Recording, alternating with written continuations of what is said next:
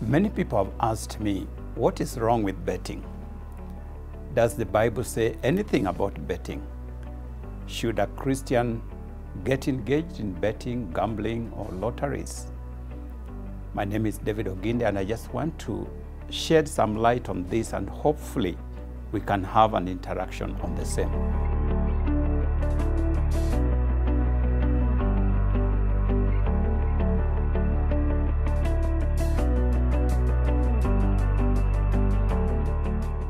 For me, when I think about betting, it gets me back to the place of work. Would anybody say that betting or money got out of betting is a result of work? The answer obviously is no, because really you have done nothing other than sending your little money, and by chance, by luck, you win this much money. And so no matter what the amount is, you cannot consider it as money that you have worked for or you have earned. The Bible tells us that when God created us, He created us to work. The first thing that Adam was given in the Garden of Eden was work. Work did not come as a result of a curse.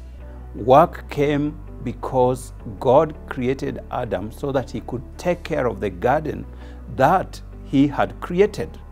And so you find on the sixth day, Adam is created, or man is created, and he's given the mandate to take care of the animals, take care of the birds, take care of the fish, take care of everything that God had created. And he is told how to go about it.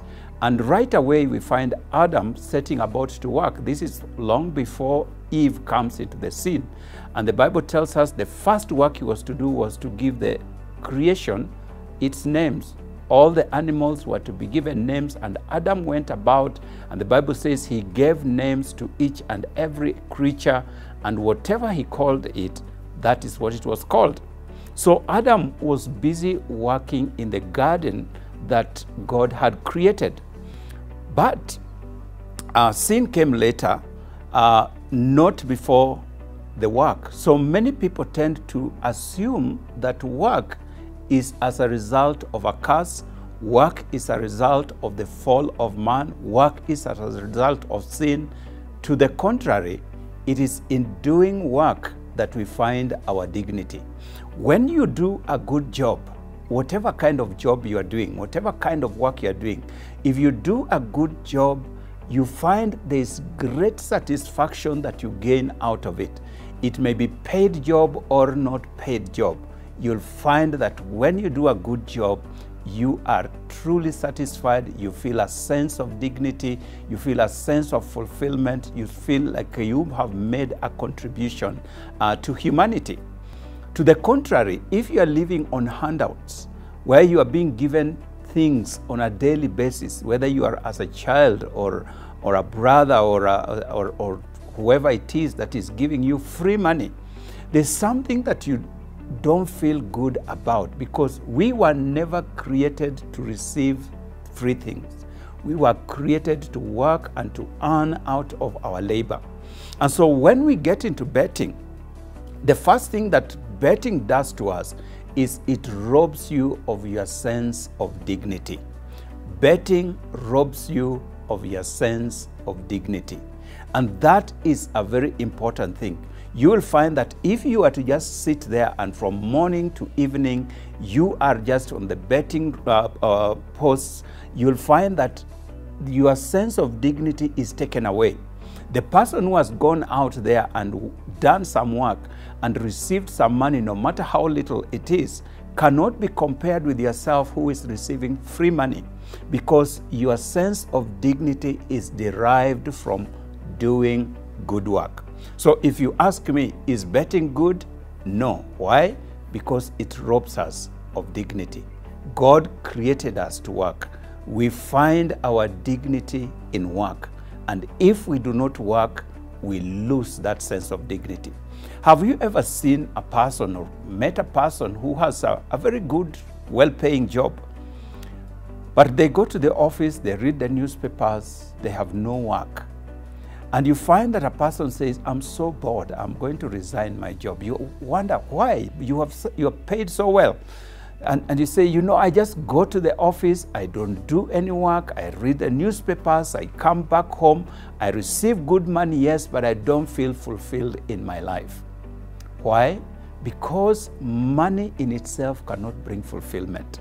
Even though you are paid a big salary, even though you are given so much money, when you are not making a contribution, there is an emptiness in your heart. And when you meet that person who is saying, I'm resigning my job because I have no work, that is what they are talking about.